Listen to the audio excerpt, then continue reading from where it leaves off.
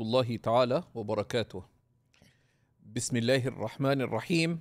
الحمد لله رب العالمين، وصلى الله وسلم وبارك على سيدنا ونبينا وحبيبنا محمد وعلى آله وأصحابه وأتباعه إلى يوم الدين.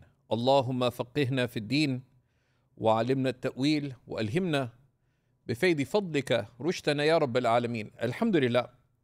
In our classes on Imam Ghazali's Ihya, the revival of the religious sciences, we are looking at the book of travel.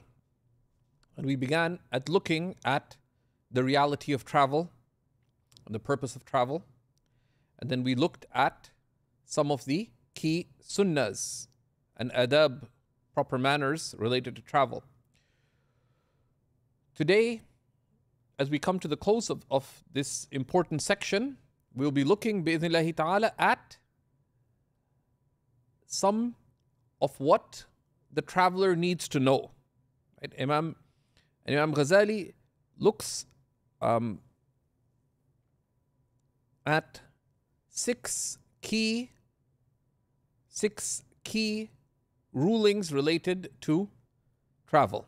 6 key rulings related to travel. So Imam Ghazali begins by saying something deeply powerful, right? Which is that he says, اعلم أن المسافر يحتاج في أول سفره أن يتزود لدنياه وآخرته. Know well that the traveler, when they begin their travel, needs to prepare their provision, to be prepared both to fulfill their worldly interests, they're traveling for some reason, but also to be prepared for your hereafter. That Imam Ghazali sort of looks at things with the bigger picture always. That when you begin a journey, you need to be prepared. You can't say, I'm going to Miami. Your friend asks you, how? Then, I'll go into the border and then I'll see what happens. No, you go prepared. Similarly, he says, likewise for the hereafter, that you are a servant of Allah, so there's things that you need to take care of to be able to worship Allah when you travel.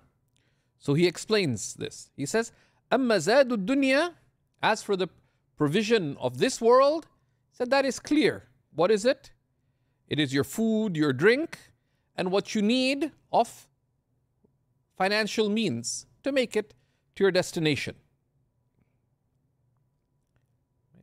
And normally, those are taken care of, and that's not really the subject directly of religious teachings. We make sure there the guiding principle is that if you, in any trip, we strive to make our journey with the halal and the tayyib. You want to take the family out for a summer, or for a vacation that will be blessed. What should you do? What should you do? It's an important factor that you strive to make your, that journey with halal and tayyib money. So, for example, someone has family back home in, let's say, Syria, for example, and on that, and due to the current events, you've not gone for years.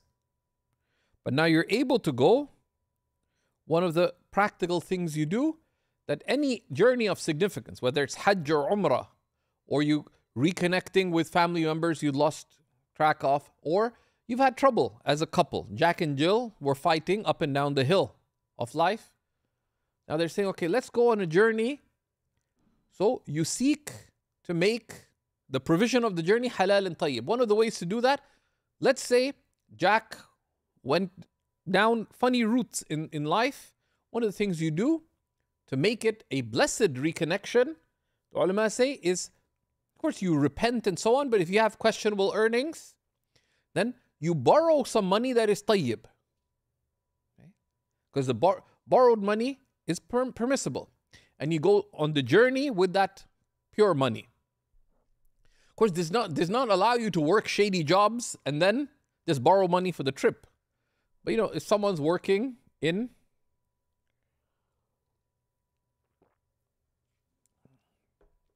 like I was on one trip, and sometimes there's not much you can say. The sister who converted in South America, she came to a program and says, I teach belly dancing. What do I do? And apparently that's all. So now, and sometimes, someone's not ready for an answer. What do you do? So you tell them, learn your deen, take the steps, and so on. Next trip I went to the same country, Argentina, says now I teach women, forget it was yoga or something else, right? Which is certainly much better, It's not belly dancing, alhamdulillah. So now if one's inside that kind of situation, your earnings were from something questionable. Now, of course, you have to know what to do with questionable earnings, but at a practical level, if you have that kind of situation, when you're traveling, particularly for the travel of significance, borrow money. So you travel with the halal and tayyib, both for the religiously obligatory travel or religiously important travel, Hajj and Umrah, or you're going for some program for religious or spiritual growth, or to other high motives. You want to reconnect with long lost family or whatever. This is one of the ways. Why? Because we know from the hadith of our beloved messenger that Allah is pure and He accepts only the pure. And one of the times, and the hadith mentions the person who was on a long journey and they were dirty and disheveled, and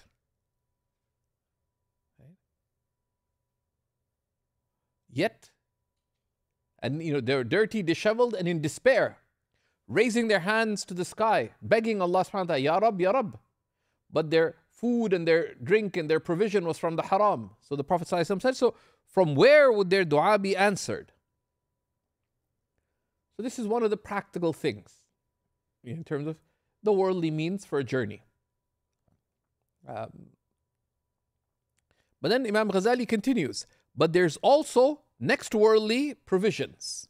What is the next worldly provisions on your journey? Imam Ghazali says, the next worldly provisions on your journey is knowledge. Why?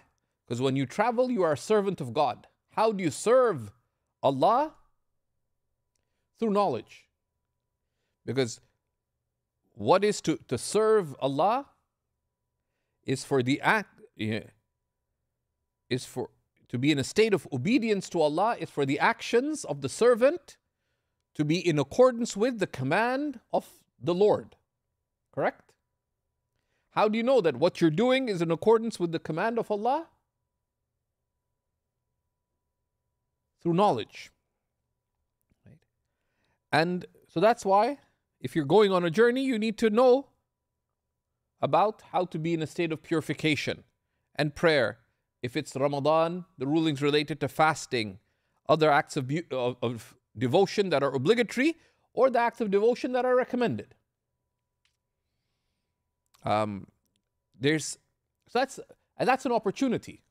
So if we talk about, firstly, the religiously obligatory duties that we have, a practical thing to do,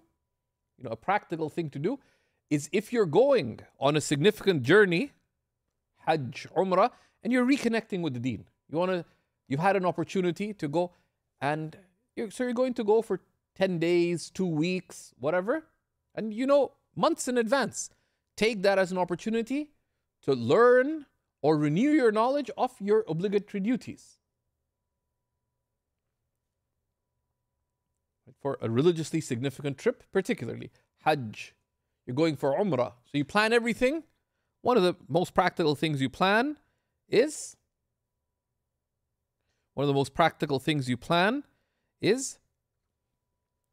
how do I fulfill my prayer, my worship in a good way in general. Right? In our times, a lot of us might not know the rulings of prayer properly, etc. So one learns. And then there's certain rulings that are specific to the travel, which we'll look at 6 key areas specifically. Similarly, this is something really blessed, that if you want divine favor, one of the best things to do to seek divine favor, you want Allah, to give you facilitation, keep in mind an important principle that's there in the Quran. In tansurullaha yansurkum. If you give victory to Allah, Allah will give victory to you. And so you're going, you had a big fallout with your family members back home, or your parents did. Now you're going back to reconnect. And you want Allah's assistance because there's big fights in the family. There was gunshots involved and attempted murder charges and all kinds of drama. So what do? Of course you make your plans, but take care of the rights of Allah. Okay, I want to go there. I want Allah's assistance. Learn. The most important thing that you seek Allah's favor with is what Allah has made obligatory upon you. We know from the hadith of electhood, the Prophet ﷺ tells us that Allah Most High says, as part of a longer hadith, my servant draws close to me by nothing more beloved to me than what I have made obligatory upon them. And my servant continues to draw close to me through supererogatory works until I love them. Sometimes people say, okay, I'll give a little bit in charity, I'll do this. Best thing you can do to seek Allah's favor is commit to fulfill the rights of Allah. And this applies to big journeys in life, but also big steps in life.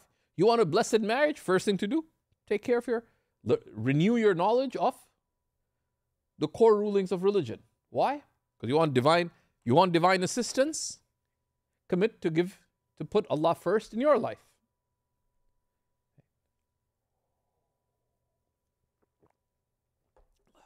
So that's one component, right?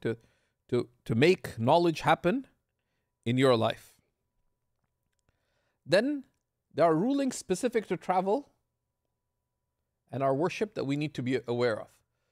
The first of these is to know about wearing footgear, khufs. So we should learn, as part of knowing our fiqh of worship, that a traveler can wipe for 3 days. A traveler can wipe over footgear for 3 days. Across the schools of Islamic law, you can wipe over leather footgear for sure. And then there's some differences. It's not primarily a fiqh class, and you can see the resources we have. Whether it's leather footgear or thick footgear. Ideally, that's waterproof, or at least that's thick and sturdy, you can wipe over. And the details you can see in our fiqh classes. That's one of the dispensations. That when you're traveling, after making wudu, you can put on valid footgear, whether it be leather or waterproof, or certainly in the Hanafi school, and also in the sound opinion in the Shafi school, something that is thick and sturdy, even if not waterproof, such that if you wipe to the wetted hand, the water does not go through. Like woolen socks, for example. Those, once you put them on in wudu, you can wipe for 3 days. And you should know the details related to that, because that can be helpful when you're traveling. Do you have to stick your foot in the sink on the plane? If you choose to go in your sandals, whatever, then that's up to you. But this is a dispensation. You don't have to take the dispensation. If you take the extra effort to put in the effort, then you have the reward for that. Some people are better at maintaining wudu than others. Right? One of my friends said, wudu is like patience. You try to keep it, but it comes and goes. Okay. I travel a lot. I don't have big wudu problems. Even at airports, often if you go to a disabled washroom or anywhere, it's not difficult to wash your feet. But if you want the dispensation to make things easy for yourself as travel, this is one of the Sunna facilitations that we have. In the second one, we won't go into at length, but in the old days, this would be a major thing, which is tayammum, right? Dry ablution. And if you're going hiking, camping, or doing some extreme things, then you may want to brush up on your rulings related to tayammum. Because you may end up in a situation where you're stuck high up on the mountain and it's freezing cold, you're not able to make wudu. So you can make tayammum, and you learn the rulings related to that. But tayammum rulings are something that are worth knowing outside of that as well. Why? For a traveler. Because you could be in a situation where you have to pray, but you don't have wudu, and there's turbulence on the flight. So you cannot go to make wudu. What do you do? What do you do if there's turbulence on the flight and you can't make wudu? But you need to pray Maghrib. So what do you do? Anyone? Those online could participate as well. There's several things you could do. One of them being make tayammum. How do you make tayammum from your airplane seat? Just keep, in the Hanafi school certainly there's difference. You learn your own madhab, but in the Hanafi school you can keep a small pebble with you. Doesn't clean flat stone. Just keep it in your wallet even. And you can make tayammum on a stone. Now that's not a substitute for going to make wudu, but it is certainly very useful in the situations where you're not able to make wudu, such as you're flying and there's turbulence on the flight, for example. Or elsewhere, you're traveling and you got in an accident or whatever, and you're not able to make wudu. It's a useful thing to keep. But also travel gives you opportunity to learn something that may benefit you in other occasions. People who are hospitalized. Now nobody typically plans. My plan for 2024 is I'm going to break a leg and require surgery. They said 2027, I'm going to have a bypass surgery. We don't know. But if those things happen, then often we don't have the luxury to learn things on the fly. That's why we just learn it once well enough so that when it happens, we know how to worship Allah subhanahu wa ta'ala, right? So this is the first of the dispensations that were mentioned was about wiping over khufs. The second dispensation is tayammum. Right? And for tayammum, when you cannot make water, when you cannot use water, certainly in the Hanafi school, if you have a flat stone, you make the intention of making tayammum in order to be able to pray. Make the intention. Sunnah say Bismillah. You rub it once and you wipe your entire face. And then rub it the second time and you wipe both arms, of course with your sleeves uncovered, fully and completely, right? Including interlacing your finger. That's it. Would take 10 seconds to make tayammum. That's it. And that is extremely useful. And then it's helpful other situations. You don't get sick. May Allah preserve your health for a long time. But it can be also helpful. You have a family member who was hospitalized. The number of cases I've dealt with of somebody who was hospitalized and they got severely harmed because they insisted on going to the washroom to make wudu. If you can't go to make wudu on your own, like if you're bedridden in hospital, typically you're not just there as a substitute vacation, right? And if your definition of going on vacation is that I'll just go to hospital, right? That's haram because you're wasting public money. Can we agree on that? Right? Don't do that. Right? You say, you know what?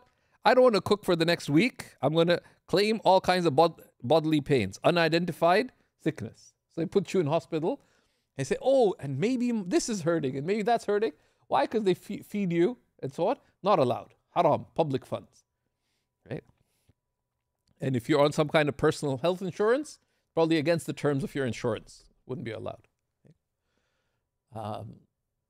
So in those kinds of situations, someone's hospitalized, they can also make tayammum. So this is useful. When you learn something, for example, in the context of travel, it'll benefit you in other areas as well. The third set of dispensations relate to shortening prayers. There's difference of opinion here. It's not primarily a fiqh class. In the Hanafi school, once you become a traveler, it is wajib to shorten prayers. Shorten prayers meaning the 4 rak'ah prayers must be prayed as 2 rak'ahs, as long as you are a traveler. That's in the Hanafi school. So the Hanafi school, you shorten prayers and you remain a traveler for 15, while you're traveling, and unless you're going to stay somewhere for 15 days, you're a traveler. In the Hanafi school, you must shorten prayers. But in the Hanafi school, we do not combine prayers. In the Hanafi school, we do not combine prayers.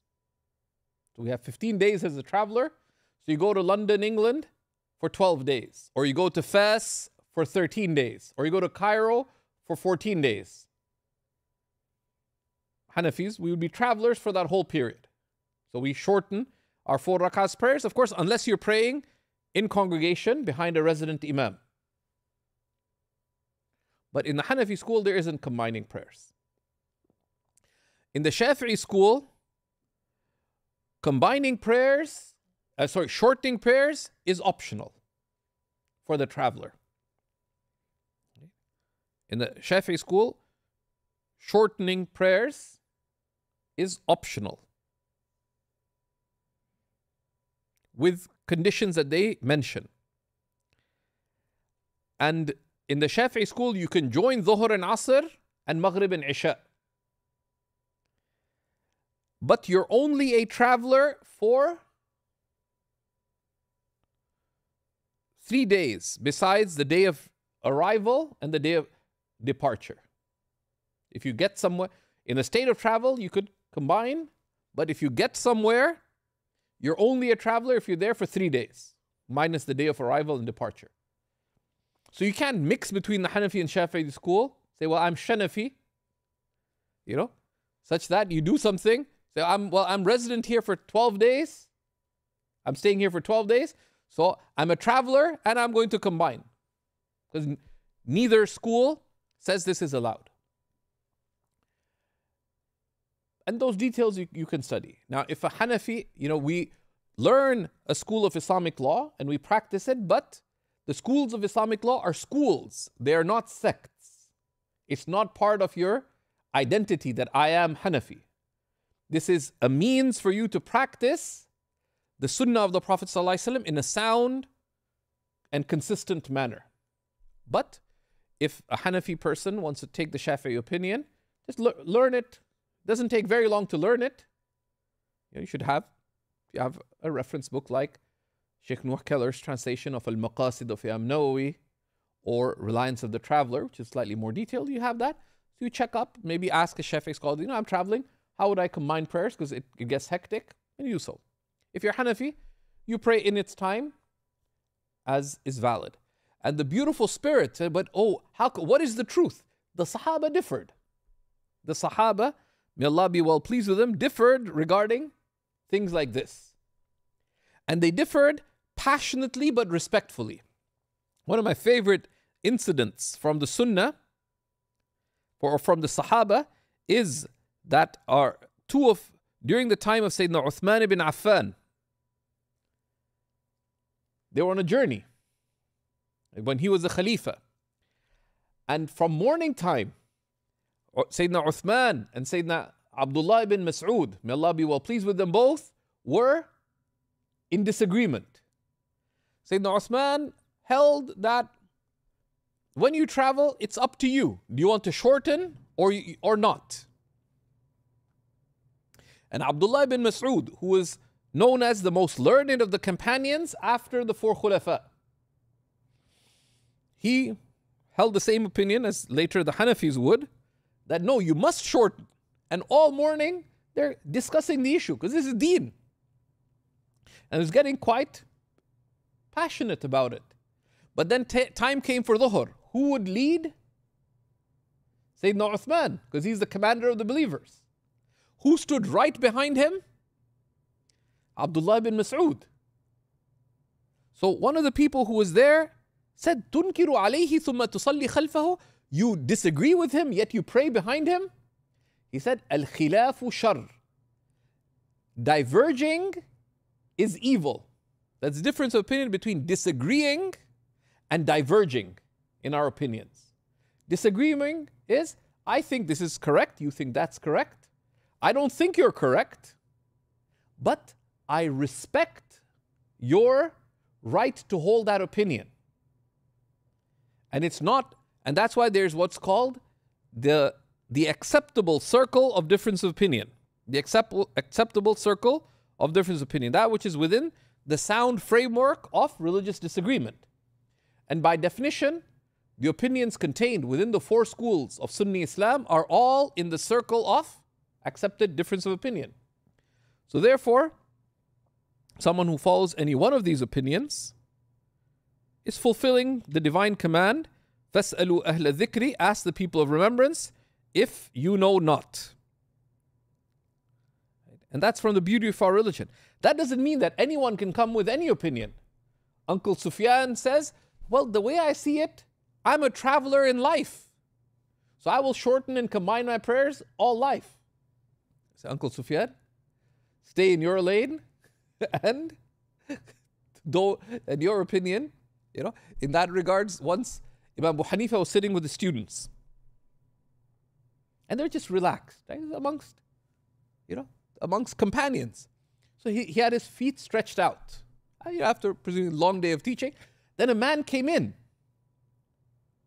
and sat down with him. So Abu Hanifa crossed his legs and sat up. After a while, Abu Hanifa leaned back again and stretched his legs. And the man went. And Abu Hanifa was respectful and so on. So his students asked him, Imam, what happened? He said, when the man came in, I thought that he was deserving of respect. So I crossed my legs and sat up. But then when he started speaking, I realized that he wasn't. So I relaxed. So, he didn't disrespect him, but he just relaxed. Right? So these are two of the dispensations that one should know about. But the way of dealing with difference of opinion is beautiful. That if you are traveling with someone who follows another school, the basis is both parties take the other person's opinion in mind. So I used to travel a lot with my dear friend, fellow teacher at Seekers Guidance, Shaykh Ihya, and he would always want to pray at the beginning of the first time, and he would combine prayers in the state of travel. And I would generally pray behind him. And being staunch Hanafi, I would also pray the prayer at its due time. But Shaykh Yahya would remind me, he'd elbow me, he loves to elbow me, and say, Asr's in. Like we're on the plane, for example, we're sitting together, Asr's in. Because he knows I'm going to pray Asr in its own time as well. And that's the way, things, we've had similar situations that we're traveling and you're in a place, he's already prayed the prayers together. He'd say, let's stop because, let's have Asr, in congregation, we could catch the Asr congregation because we have someone, who follows the other position. So that's the respect of people in difference. If people travel in a group, etc., these are things that they should discuss. That you're traveling a group of friends, some follow one opinion, some follow the other. That's part from the beauty and diversity of our religion. People talk about all kinds of diversity. We have, mechanisms for principled religious diversity. It's not just anything goes diversity, but this is diversity of opinion that arises out of a principled commitment to the truth. So that's another of the dispensations. So now when you are a traveler, also the traveler does not have to pray Salatul Jumu'ah. And you should know the rulings related to Salatul Jumu'ah if you're traveling for a time. Jumu'ah prayer is not something that you can just establish on your own. So 3 families travel by road. They decide to go from Toronto all the way to Vancouver to drive across Canada. And you don't take the US shortcut, right? But you go around the Great Lakes and everything. So you do that. It's going to take you 3 weeks. Can you pray Jumu'ah on the road? So the 3 cars can't just say, okay, we'll just go to a parking lot at the gas station and do Salatul Jumu'ah. Salatul Jumu'ah is something that has conditions. Now, on the way, if you stop in different towns and you pray Jumu'ah there, there's great merit and there's great benefit. One of the benefits of traveling is to meet other believers. There's great wisdom and benefit and getting to know others in other places, and you see the beauty and diversity of religion and our religious communities. And it's amazing. Sometimes, if you're in a big city, you're used to there being, like if you're in Toronto, you have so many religious halal options. Sometimes it's good to see how people in small towns still have a lot of struggle just to get the basic access, and they sacrifice even to be able to have halal meat and all these things. But Jumu'ah is not obligatory on the traveler. If you're in a state of rest, it's better if you're in a state of rest. You're in London for 13 days, or you're in Cairo for 13 days. And what are you doing in Cairo for 13 days? You're just chilling out. Then it is more encouraged for you to do Jumu'ah. But if you're in the rush but it's not obligatory.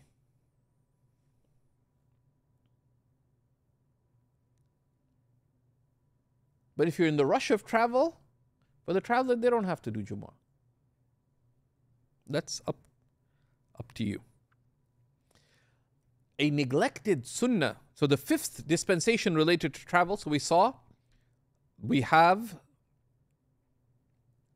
wiping over footgear. Secondly, tayammum. Third, shortening prayers. Wajib in the Hanafi school, when you're a traveler, the Shafi'is have a choice. Combining prayers, which Shafi'is do, Hanafis don't, but if a Hanafi person wants to follow the Shafi'i opinion, let's say someone who travels a lot, they're a sales agent, they travel a lot, then just check what the rulings are in the Shafi'i school. Only once do you consult with a qualified scholar. Okay, am I getting this right? And then khalas, you're acting on the basis of knowledge. Number 5 is, it is from the Sunnah to do nafil prayers while on your mode of transportation, outside city limits. Once you're outside city limits, you can perform nafil prayers, not the fard, seated. Whether you are, like in the old days, if you're riding a donkey, mule, horse, or camel. In our times, that would apply if you're riding a donkey, mule, horse, or camel, or if you're driving a car, riding a motorbike, on a bus, train, plane, or other modes of transportation. You could do nafil prayers outside city limits, not within the city limits. You don't have to be a traveler for that. You're just going from Toronto to Hamilton. Once you leave the limits of the Greater Toronto Area, you can do nafil prayers in your car with head movements. And you don't have to face the Qibla, even if your back's to the Qibla.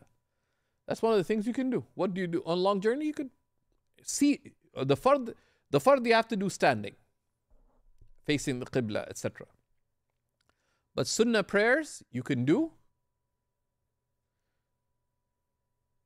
seated with head movements.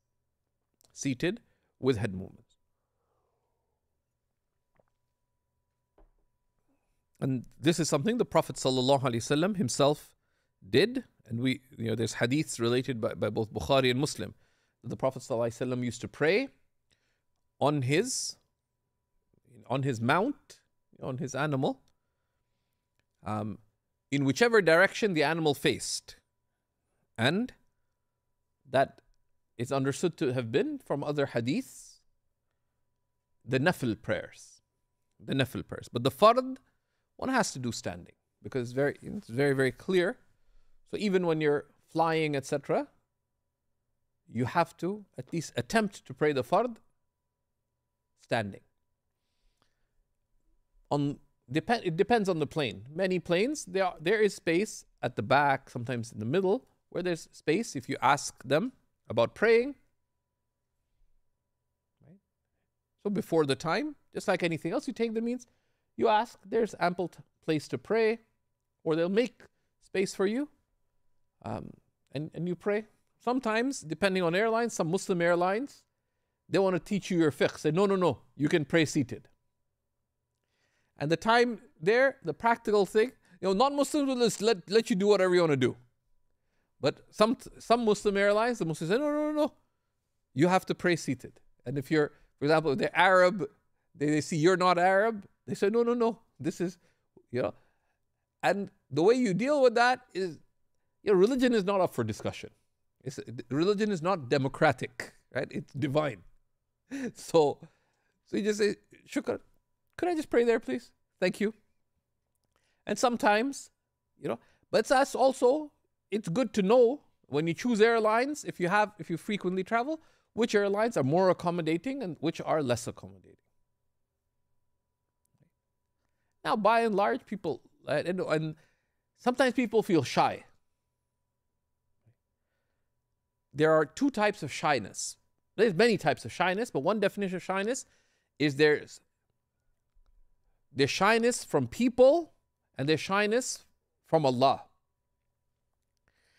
Shyness with people is praiseworthy when you are shy from doing what is unbecoming by religious standards. And people serve as a reminder.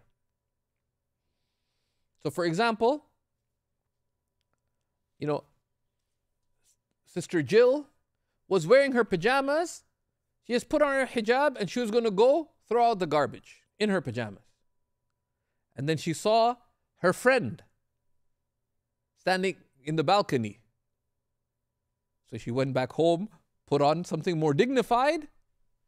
That's good shyness from people. Why? Because it held you back from behaving in an undignified manner. Pajamas are not something we wear outside. I have a friend of mine who was a student, now he's a very distinguished scholar. When we were in Damascus, he went to throw out the garbage in his pajamas and like an undershirt without his head covered. And he's a student of knowledge. His landlord, wearing a t-shirt with his head uncovered, but wearing trousers, he said, Sayyidi so-and-so, it pains us to see you like that. Why? Because you're a student of knowledge. There's a dignity to you. My friend wanted to say, but you're not. And his landlord was doing some repair work on the pipes or something, so he's dressed in that. But there's a dignity to the believer. So when you're reminded, because of people, from not behaving in an undignified way, then that's a good shyness from people. And the safe way in dealing with that is you take that as a reminder to do what's more pleasing to Allah. You're praying, or at home, you're praying, and you didn't have your cap on, for example.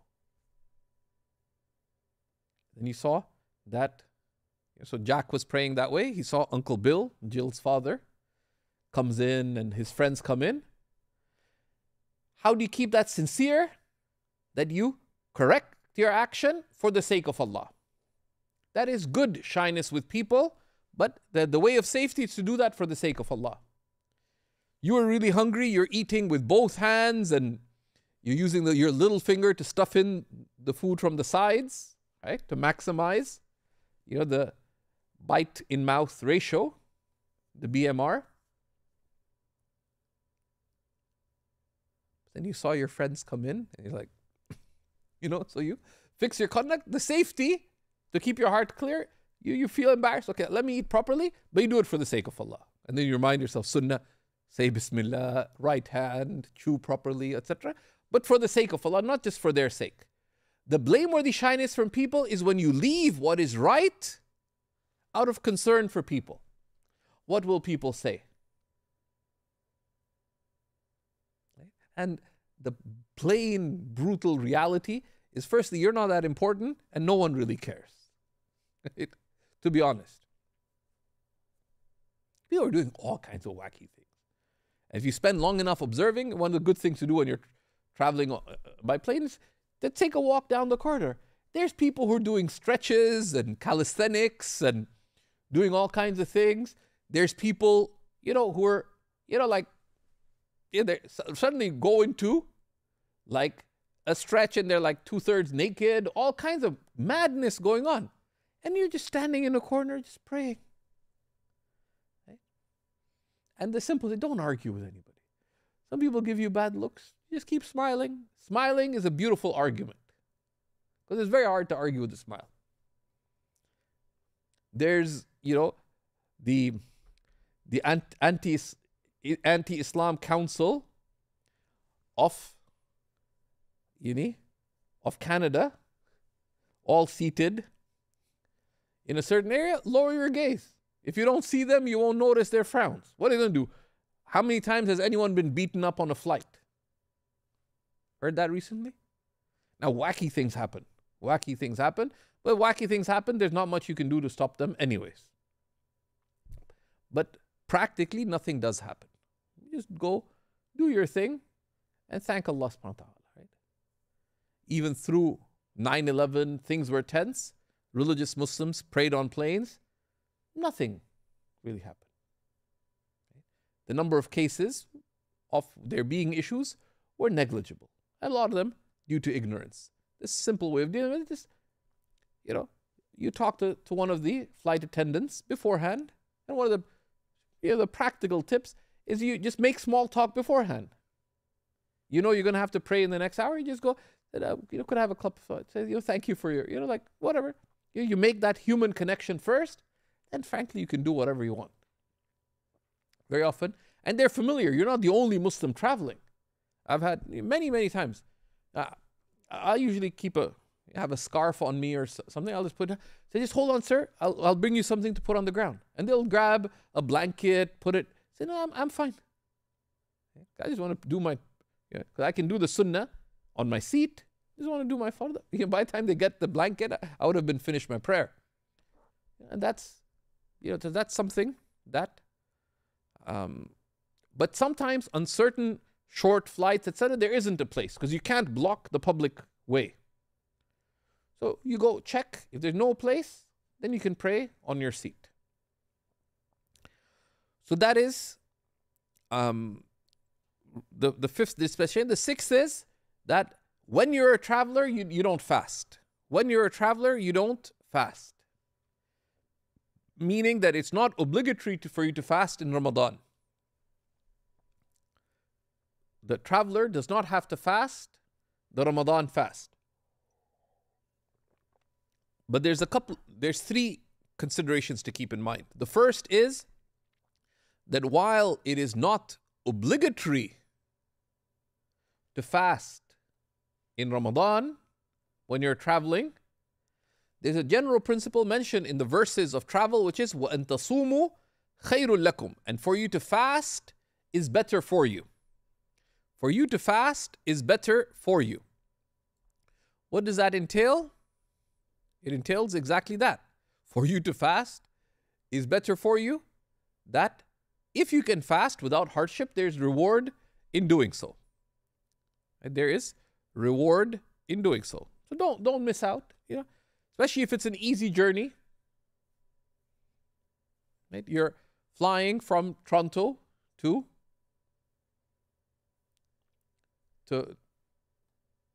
Paris. And when you go east, what happens? You're leaving at 6 in the morning 8-hour flight, but also there's 7-hour time difference.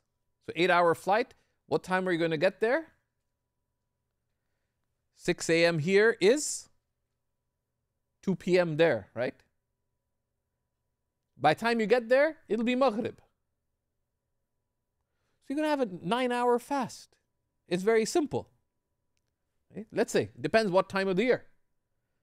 So is it that difficult to do a 9-hour fast? Is it? No. So when you can, so Allah subhanahu wa ta'ala says, when tasumu khairul lakum, for you to fast is better for you. Like if you can fast without hardship. Or you're someone who travels a lot. You're traveling all the time. It'll be difficult for you to make up the fast later. So just fast.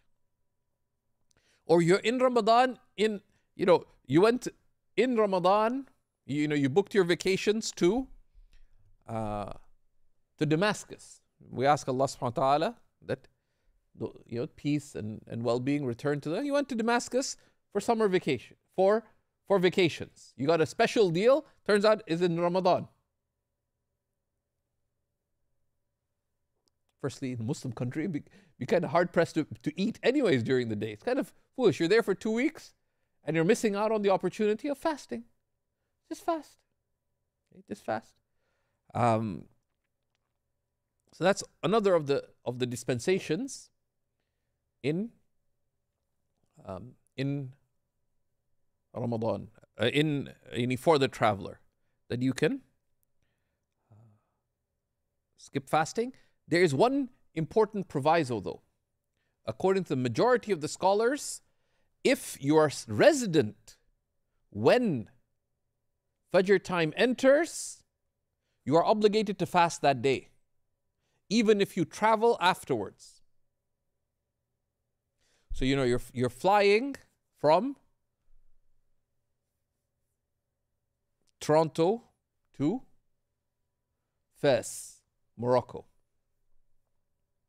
Your flight is 9 a.m. Fajr time comes in 7 a.m., let's say. When Fajr time came in, you're a resident. According to the Hanafi school, the Shafi'i school, and the Maliki school, you are obligated to fast, to complete the fast of that day, unless it becomes unduly difficult for you. And that's often forgotten, because if you're going to travel, learn the fiqh related to travel. This is one of the components. That in Ramadan, if you travel after Fajr time enters, then you must complete the fast of that day. There's a dispensation in the Hanbali school, which is that if you are resident when Fajr time came in, you're allowed to break the fast once you've left city limits. So if you have a friend, if you're with somebody who takes that opinion, this is within the 4 schools of Sunni Islam, so you cannot criticize them or condemn them or etc. If someone finds it difficult, they can, it's best to take dispensation on the basis of knowledge, if you choose to do it. So these are some of the dispensations related to travel. Also, one should plan the time during one's travel fruitfully. How? Because you're not necessarily working during travel, although some people are. But this is a good time to plan the hours of travel with the meaningful. And we talked about that in the beginning. That have a plan. Okay, since I'm traveling, you have a road trip. You're driving from Toronto to Knoxville, Tennessee. About 12, 14 hours. Uncle G, could you check? How long is it by road from Toronto to Knoxville? Could you check? Yeah. So you're driving. Nobody's saying you have to listen to Quran the whole way. But let's say it's over 2 days, you're going to have, I think it's 14 hours, 12, 14 hours driving time, assuming speed limits are observed. How much? 13 hours, right? And a journey being that long, you probably split it over 2 days. So this is one of the opportunities of travel. Allah subhanahu wa ta'ala does not expect from us, Allah deserves everything in our life. But we say, okay, so I'm breaking the travel into 2 parts, so let me listen to an hour of Quran on day 1, hour of Quran on day 2, for example. Half an hour, whatever you can. So you plan out, you should plan your deen like you plan your dunya. Sometimes, of course, you plan your dunya discreetly. We drove several times to Knoxville. Well, my wife. But I planned the journey. I didn't tell her we stopped in a particular city because they used to have the best Turkish restaurant that I was aware of. We didn't used to have good Turkish restaurants in the Greater Toronto area. So I said, we're going to go this way. And I was handling the GPS because I had a discrete plan. So we stopped there. I learned this from my father. So we stopped there, said, okay, we're going to stop for lunch here. So she was driving, I was taking care of the itinerary. And so you plan your dunya, but you also plan your deen. You choose where you're going to stay for a hotel, etc. And the believer plans. Because when you travel, for example, by road, you can get much better hotels at much lower rates if you stay outside big cities with just a little bit of planning. Takes a few minutes, you save lots of money. You can get a really nice place, especially if you travel with family. Momentary planning. Sometimes even, like when you travel, if you go inside the hotel and ask how much is it, and you go into the parking lot and on their Wi-Fi and you book it online, you can book it for 30% cheaper, right? Simple things. You don't have to go outside. I just felt guilty doing it in the lobby. So I just stepped outside, then wonder why did I step into the parking lot? I just felt a bit guilty that, so you plan your deen. That, okay, I want to do some Quran. So, okay, I'm going to do some dhikr. You plan out, maybe listen to something beneficial. One of the things we used to do as a family when we travel a lot by land as well, is take some have some series that you listen to. You can do that in your daily commutes, which is a lesser travel. Oh my God, I have a long commute every day. What do? I listen to the radio. What do you listen to the radio? The morning news, which is basically everything's fine in Canada, basically. Right? Everything's fine in Canada. Right? There's parts of the world, right, where, I was in Karachi a while back, 15 years ago, and I'd heard before heading out that there were 2 rival political parties are having a gunfight. So I asked the driver, so why is he taking this route?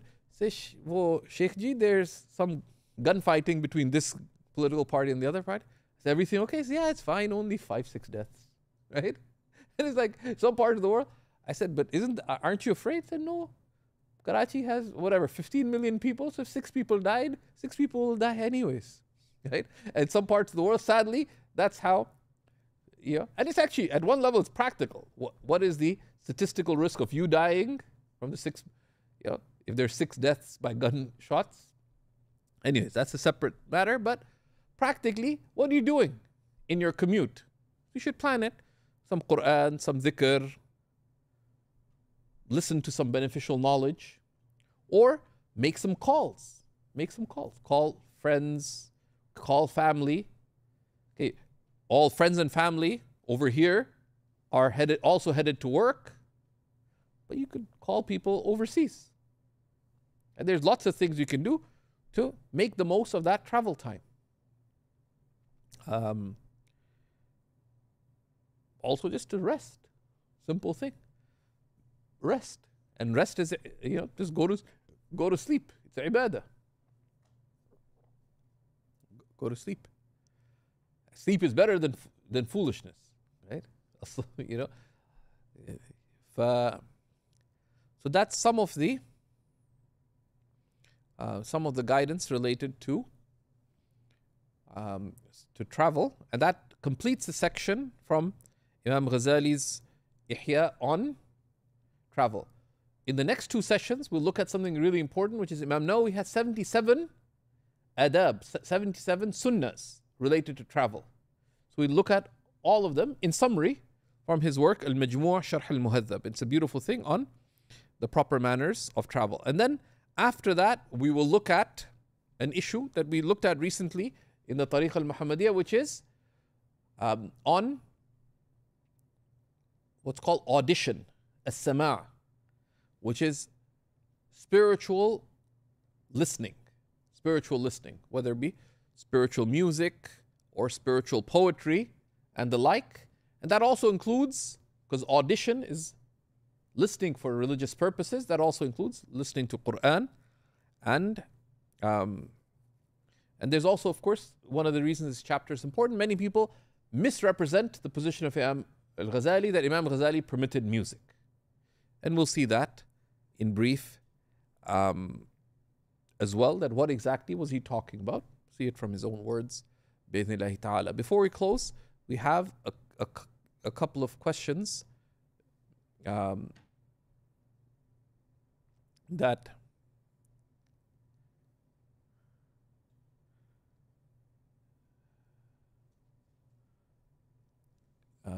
is it okay to see if to use, so in the Hanafi school, what kind of stone can you use for a tayammum? In the Hanafi school, anything that's from the natural surface of the earth, you can use for a tayammum. Anything that's from the natural surface of the earth, you can use it. So a stone, and you don't have to have dust. Now, learn your school, but in ours, like if someone's going to hospital or if you're going to a place, you can't take dust with you on a plane. Right? So that's what works in the Hanafi school. You follow another method, learn what to do accordingly. If someone has studied Shafi'i fiqh, but generally follows the Hanafi school, if a need arose to combine prayer as a traveler, could they do so?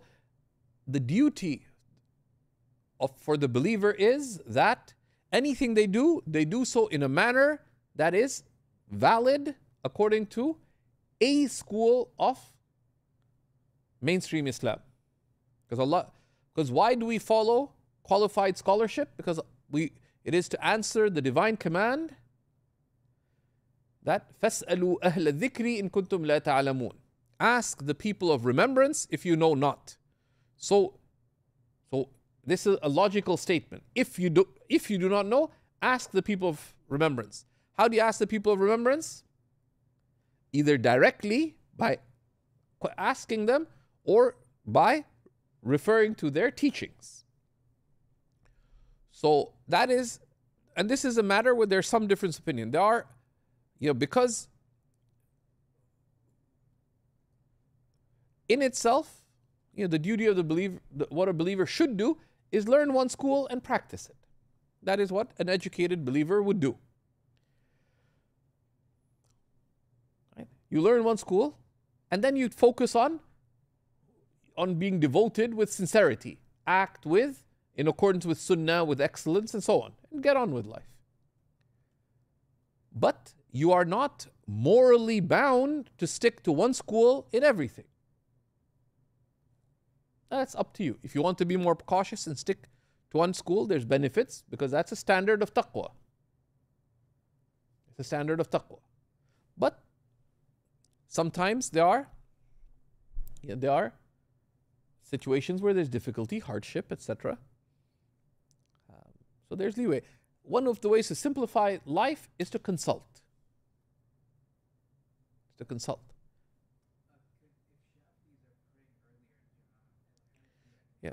Yeah, if Shafi'is are praying earlier in congregation, can I join them? Yes, because the earlier Asr time is a valid opinion in the Hanafi school. Is it?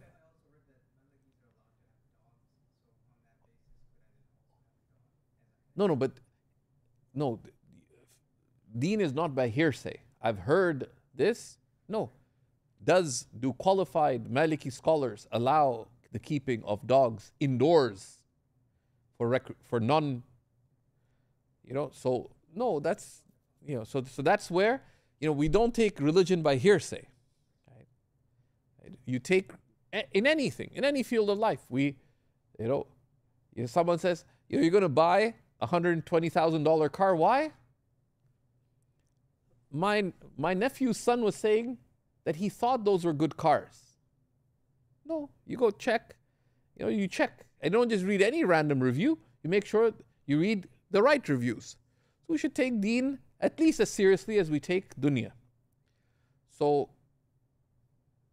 the Malikis are a little more expansive on dogs, but there's very clear ahadith of the Prophet ﷺ. What has been allowed within, is keeping a dog as a guard dog, but you keep that outside of your house. Or to keep a shepherd dog. In our times, if someone needs a dog, well, as a guide dog, for example, for they're blind, etc., in these kinds of ways, and even that, if you're in Canada, where do you need a guard dog? Right? Because by any objective standard, even the roughest parts of town in Toronto, the Greater Toronto Area, are, by any global historical standard, even global standards, it's boringly safe. You go to places like Jane and Finch have a bad rep. Anyone been to Jane and Finch? It's boring. You say, oh, it's so dangerous. Like, just travel a little bit, see what goes on in the world, and see what historically used to go on.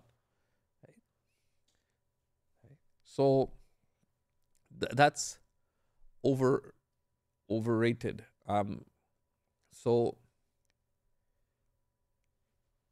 there's another question. What is the ruling of wiping over thin socks? Right. So that's a detailed fiqh question.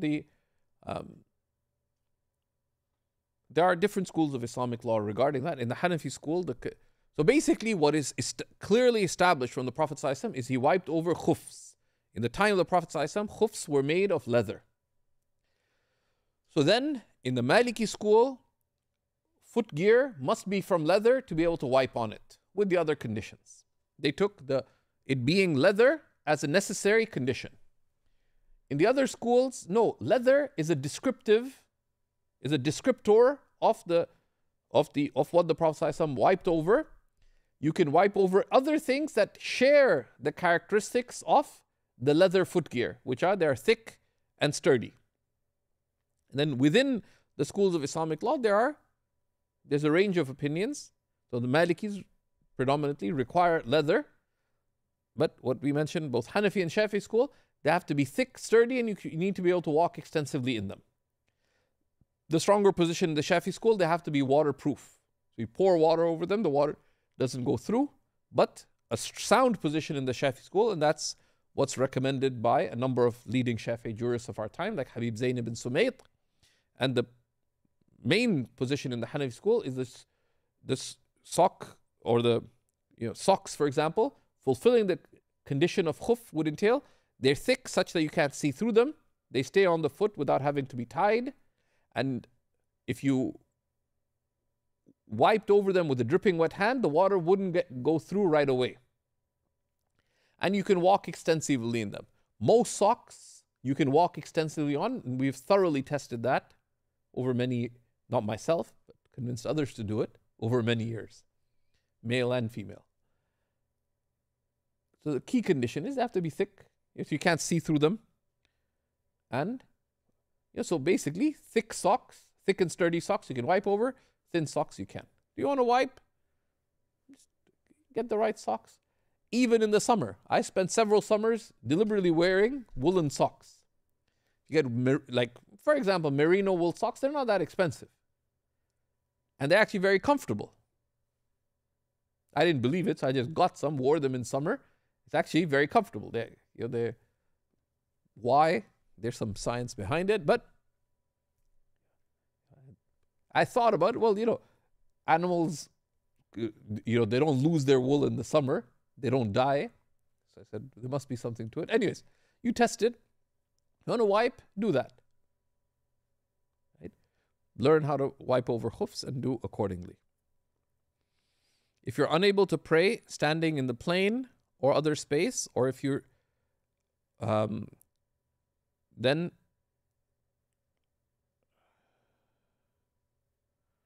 so if you can't stand, there's the Prophet ﷺ said, "Salli qa'iman," pray standing. فَإِن لَمْ تَسْتَطِعْ فَقَاعِدًا, then pray sitting down. Sitting down means sitting on the ground with prostration. Pray sitting down with prostration, which means, for example, if the plane is turbulent, you go to the back and you pray facing the Qibla, sitting on the ground, because it's turbulent. Not turbulent enough that they force you to sit down, but for whatever reason. Or sometimes it happens, certain trains they wobble. I took the Orient Express, which doesn't, which from Damascus, you're supposed to go all the way to the Hijaz, but I went Damascus to Amman on it. Literally, it was like a roller coaster ride, even though it didn't go more than 40 kilometers an hour. Like, trains go coo, chuk, chuk, but they go chuk, chuk, chuk. This went coo, chuk, chuk, but this went chuk, chuk, chuk. And by car, the journey takes 3 hours plus the border. It took 12 hours. It was amazing. But at no point were we able to pray standing up. My friend tried, he broke his prayer. Alhamdulillah, it stopped many times. Prayed Dhuhr, Asr, Maghrib on the ground. But sitting down, qu'ud in Arabic means sitting on the ground, i.e. with prostration. Only if you can't stand nor sit on the ground with prostration could you pray seated. But then if you pray seated, then what's happening with facing the Qibla? Because there are conditions for the validity of the prayer. That's where, our religion is not difficulty, but at the same time, they say if you behave like a doormat, people will walk all over you. Right? Do the right thing. Right? Do the right thing. And if you feel shy, just raise your hands and say, Ya Rab, Ya Rab, Ya Rab, or just make quick dua. If you feel shy, close your eyes. Don't look around. Like when you're a kid and you're taking the candy, what do? Look down so no one see. Just. So I'm not telling you to go steal candy, but if you're about to do some mischief here, you're just trying to do the right thing. Don't look around. Just go straight. And people do it all the time. People do it all the time.